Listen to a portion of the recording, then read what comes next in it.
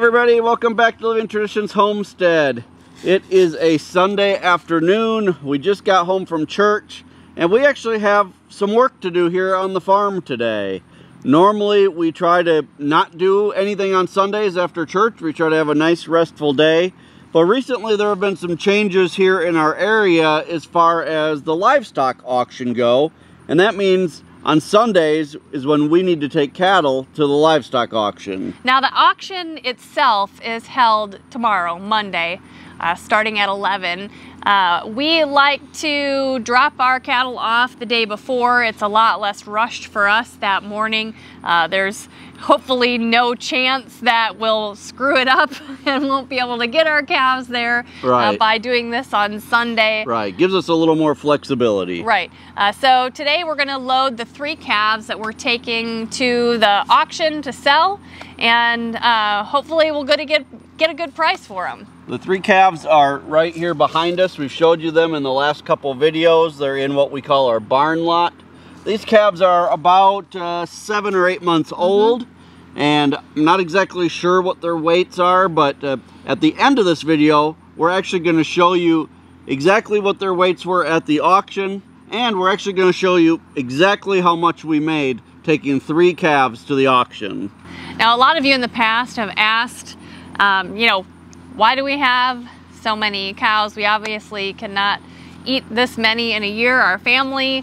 How do you make money raising cattle? And this is one of the primary ways that we will be making money off of cattle, is raising up their calves and then selling their calves either personally, you know, from person to person, or at the livestock auction this fall.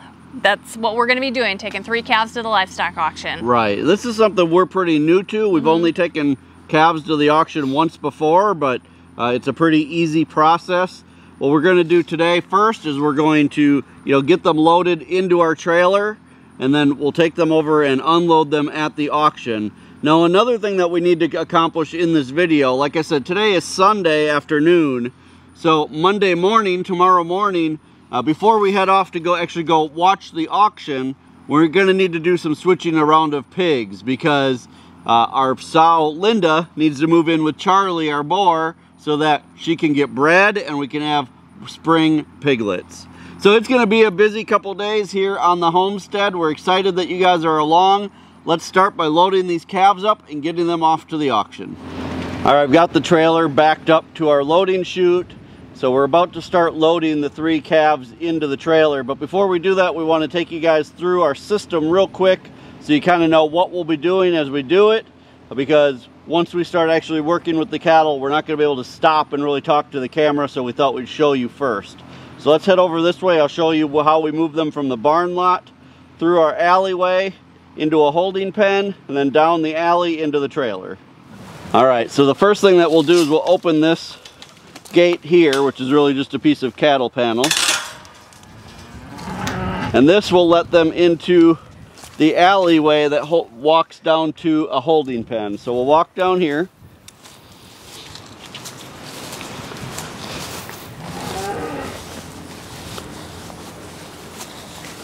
so at the end of this alleyway is the holding pen. Once they're in here, we'll shut this gate again.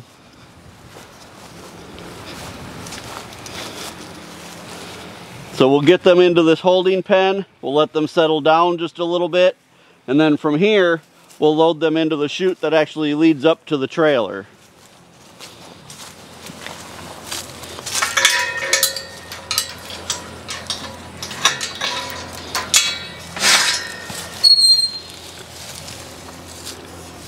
Now ideally, we'll get all 3 of them to go into this alleyway at one time and up into the trailer. Once they're in this alleyway, we have a couple different ways to trap them. If they're all 3 in here, we can hopefully just shut this gate and they'll all be in the alleyway. If they're not all in here and we just have 1 or 2 that we want to trap, we can shut this sliding gate right here on our squeeze chute. This will shut to hold them into the squeeze chute. And we can also actually shut the end of the squeeze chute to block them into the trailer. So if we just get 1 in the trailer and then the other 2 are behind it, we can always trap one in the trailer while we try to get the other two in. So we got multiple ways to trap them in this alleyway. But again, ideally, all three will just follow each other and we'll be able to get them in pretty easily. So that's the plan. Hopefully things go as planned, but they don't always. So like I said, we're gonna have the camera on a tripod. We're not gonna really be able to stop and talk about what we're doing along the way. Right now, once we start moving the cattle around, it's a matter of being safe and keeping us safe and keeping them safe and getting them into the trailer. So we're gonna start that now. We'll see how easily it goes. Close this.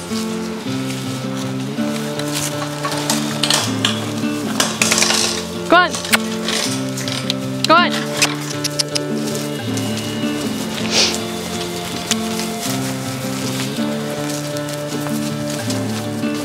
Go on. Go on. There's grass in there too. Let's go.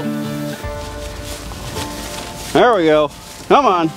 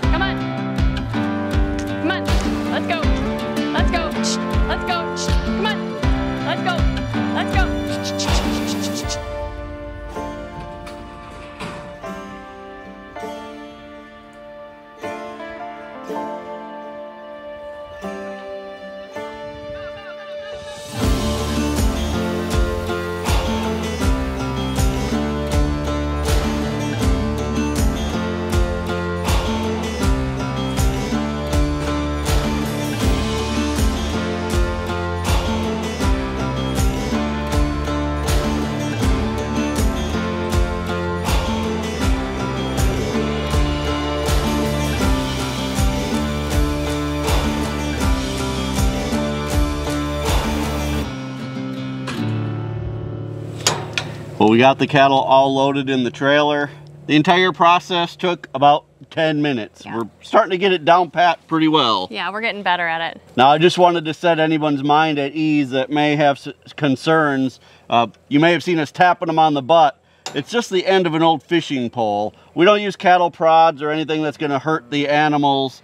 But this just, it kind of gives them a reminder that they're not supposed to be eating and that they're supposed to be going somewhere. So just a tap with this old fishing pole, and it doesn't hurt them at all, but it does keep them moving. So. And it's long enough that I feel like I can get close enough to them to get their attention, but not so close that I'm feeling unsafe or in danger of being kicked or anything. And it works pretty well. Right.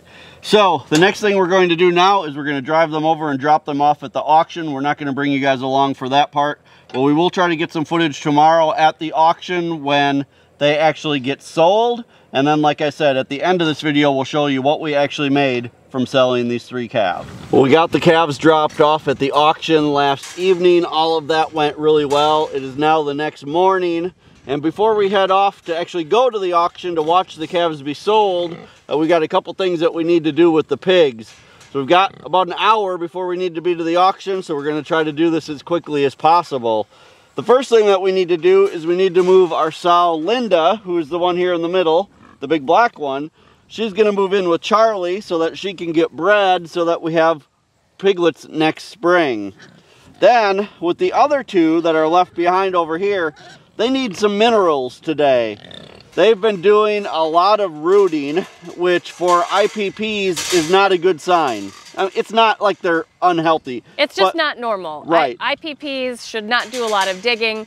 And if they are, it means they're looking in the ground for some kind of mineral that they're lacking. Right. And so we're going to be supplementing the 2 that are left behind after we get Linda moved in. Okay. Chances are it's the little one that's doing most of the digging. Normally we don't see any digging behavior in the adult pigs. But sometimes as the young ones are maturing, they'll do some digging, and that means we need to supplement them with that mineral. Right. So we'll show you exactly what all of that is after we move Linda. We're going to try to do this without the use of feed with the moving because we want everybody to stay motivated to eat when it's time to take their mineral supplement. So right, so none of these pigs have eaten yet this morning. Which is why they're being a little bit crazy. Right. But we're gonna try to move Linda over in with Charlie, and then, well, I take that back. We are gonna give Charlie some feed down on the far end of his pen, just to distract him while we move Linda over. So that's the first thing we're gonna do. And hopefully it all just goes smoothly, because like I said, we've got about an hour before we need to be to the auction. We'll talk about how we have this fenced Oh yeah, in. so what we did here basically is we took two panels here, a cattle panel and a hog panel. We set them up here. We just kind of made a little bit of a temporary pen out here in the alleyway. We'll be able to open the gate on the sow pen and open the gate on Charlie's pen, and hopefully Linda will go right over. All right, let's get to work. We've got a busy day ahead of us. Well, in the busyness of the moment, I moved the camera, put it in position, got the feed, and forgot to turn the camera on, which is really disappointing because it went really well. Linda is in with Charlie. Everything, that was probably the smoothest animal move we've ever had with pigs. And we didn't get it on film. Ah. So, you guys, sometimes that happens. You know, I'm going to take just a moment to address something. In a recent video, we were accused of being so busy trying to be YouTubers that we were forgetting YouTube stars that we forgot to do things with our animals. It was on a recent video where we did chores. And someone said, you forgot to feed your chickens. You were too busy trying to be YouTube stars. You totally forgot to feed your chickens. The truth is we just fed them without the camera on. The same thing happened today. We were so busy trying to take care of our animals and do all of that correctly that we forgot to hit record on the camera. To us, being good stewards of our animals and good stewards of our land comes first. That's the most important thing that we do. And getting everything captured on film, unfortunately, has to come second. So we apologize. Linda is in with Charlie. So far they're doing fine. They're just still distracted by feed. So I'm sure Charlie is going to enjoy having a roommate. He usually has a good time. So now we're going to move on to giving the other two their mineral supplement. Let me grab that so we can show you what it is, and we'll show you exactly how we give it to them. All right, so I've got their mineral supplement here and their feed. Before I go into the mineral supplement, though, I do want to talk to you guys just a minute, a subject that I don't think a lot of people talk about, especially with the IPPs. You know, they're called Idaho pasture pigs, and I think there's a misconception that because of that, they can be raised 100% just on grass. There's no pig that can be raised just on grass. Pigs need a variety of feed, and really pigs like this still need a feed just like any other pig. Now, they can get away with less, especially during the times of year when the grass is growing really well, but you still need to feed them a regular pig feed. So we feed what's called a pig and sow ration. And some people in some areas actually have a special feed made up just for the IPPs that have different minerals in them. We can't do that here. We need to just buy what we can get and then add minerals as we need it. So the mineral replacement that we use is called Replamin, and it's a gel, and it basically comes in a tube like this, almost like a caulk, and it comes with this special gun that you buy. And there's different settings on here, 5 cc's, 10 cc's, and that's how you can distribute, or that's how you can give them the right amount of the gel. We actually buy this, I think, through Jeffers, if I remember correctly. We don't go through a lot of it. Usually about once or twice a year, we need to give them some. We'll give them this once a week until we see the rooting behavior stop. Now, I do want to show you as well, when we're talking about rooting with the IPPs, they're not digging big holes like standard hogs do. You know, they're not digging down trying to hit China. They're just doing some surface rooting. Chances are they're not even destroying the grass, really. Most of the grass will come back in the spring. Our goal eventually is to get so we have multiple paddocks where we can do rotational grazing. In fact, we're getting ready to start on their next paddock in just a couple weeks as soon as we're done moving. So really, it's when we see this type of behavior starting, we'll be able to move them to a fresh paddock where they have grass, and I think for the most part that will solve the problem in the future. So for today, we're going to give them this mineral supplement. What we do is we put it right on their grain and then we mix it in so they just eat it with their grain. I'll be real honest, they don't really like it. It must not taste very well. For a pig to not eat something, it has to taste pretty bad. But they do eat it if you mix it in with their grain. So we're going to give them, I'm going to split what we have left here between the two pans. Now, it tells you on here how much each pig is supposed to get. For a full-grown pig like Myrtle, she would get 15 cc's. For the little pig that we have in here, Shirley, she would get 5 cc's. Now, there's no way to say, Shirley, you need to eat out of this pan, and Myrtle, you need to eat out of this pan. So I'm just going to put 10 cc's in each pan, and they get what they get. It's not really going to hurt them.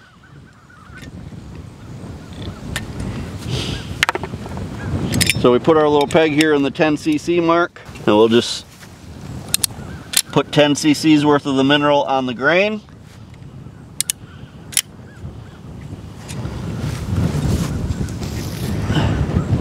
We'll mix that up and then they'll finally get their breakfast. It's good to do this when they're good and hungry. Like today, we're a little bit late getting out here to feed.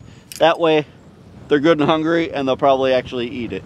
So give me a minute to mix this up. We'll put their pans in and see if they'll eat it. All right, girls, are you ready for breakfast finally? There you go, Myrtle. There you go.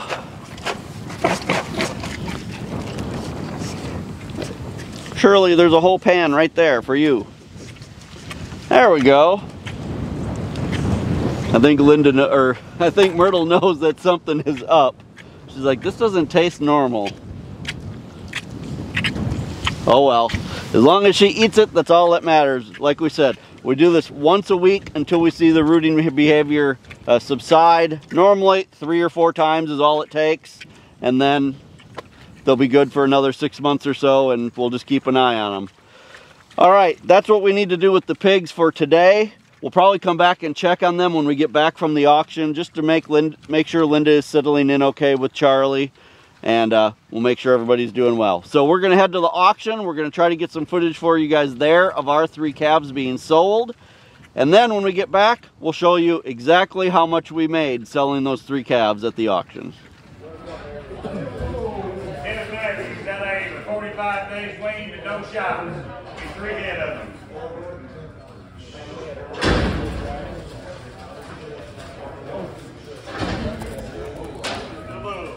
Oh, still a boom now. 145 and you did it in the mail. You did 45 now, you did it in the 5 man down and you did it in 6 you did it in 46 hours, 7 $7, 47 7 you did it in 9 you did it in 950, you did it in 150, 51, you did it in 1 mail. You did 500, you did it in 5 2, you did it in 3, you did 53 4, you did it in 4 now 5, you did it in 5 you did it in 5 mail. You did 55 down, you did it in 5 you did it in 5 you did it in 5. 54 is going to be H&H 61. 154 H&H 61. All right, did you get a book? Did you get 100? Did you get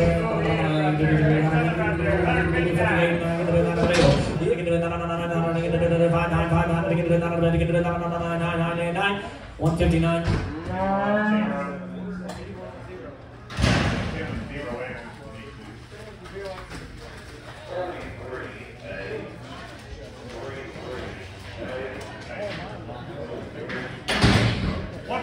$142, and to get it into the bill. You had $42 down to get it into the bill. You had $42 down to get it into 42 down to $2 man 3. You had 43 down to the 3 to get it into the 3 to get it 3 down 3. So 142. We're back from the livestock auction. We watched all 3 of our calves get sold. I was pretty happy with the price. We're not going to share that with you just yet. First, we're going to go check on Linda, make sure she's getting along with Charlie. And then we're going to talk to you guys about how much we made selling those 3 calves. We already got our check. That's one nice thing about our auction right here is you can, as soon as yours are being auctioned off, you can go right up to the office, pick up your check, and you got your money for your calves. So let's head down. Let's take a look at Linda, see how she's doing with Charlie, and then we'll tell you what we got. Hi, Shirley. Did you eat all your food? Hey, Charlie. No, it's not supper time yet. Are you guys getting along? Huh? Do you remember Charlie from last year? Charlie, do you like your girlfriend?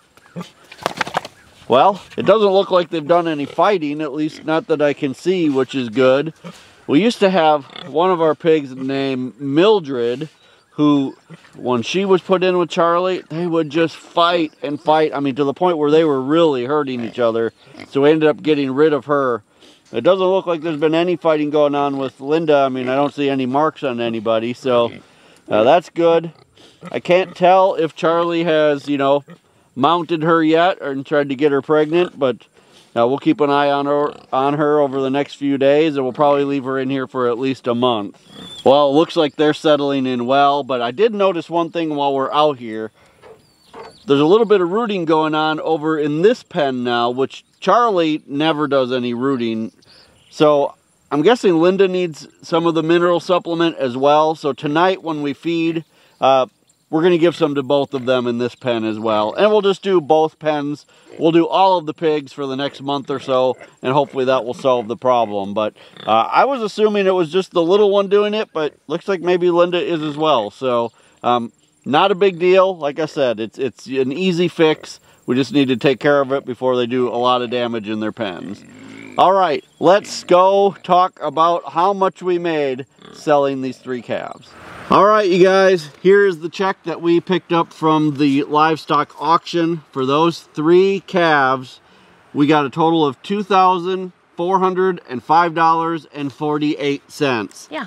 I was pretty happy with that. I'm very pleased. That's an average of just about $800 per calf. Right. Yeah, and I was real happy with that.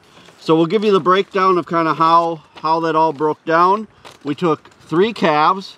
The first one weighed 620 pounds, and it's nice to give you all this information on the check stub so you kind of can keep track of your cattle over time. So the first one was 620 pounds.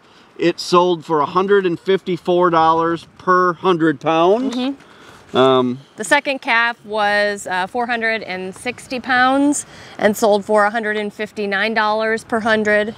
And then the last one was 555 pounds, and it sold for $142 per 100 pounds. So I'm not really sure, the buyers that are there at the auction, most of them are big buyers. They buy a lot. And I don't know exactly how they determine what they're going to bid on what. I'm sure they have something very complicated all figured out.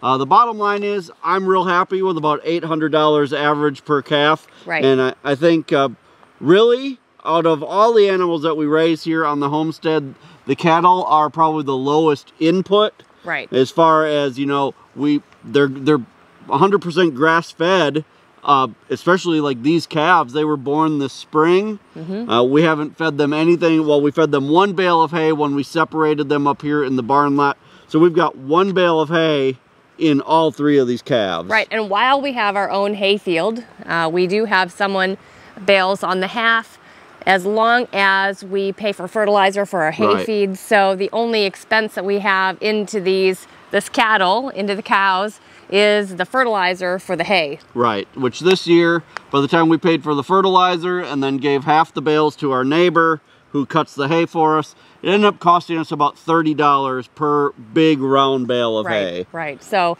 these 3 calves, we got about $30 total into them. Right. So again, $2,400, we're real happy with that. We still have 3 more calves to sell from this year. Even though we had 10 calves born this year, 4 of them were girls. Mm-hmm. 4 of them were heifer calves, so we'll be keeping those to add to our herd of cows.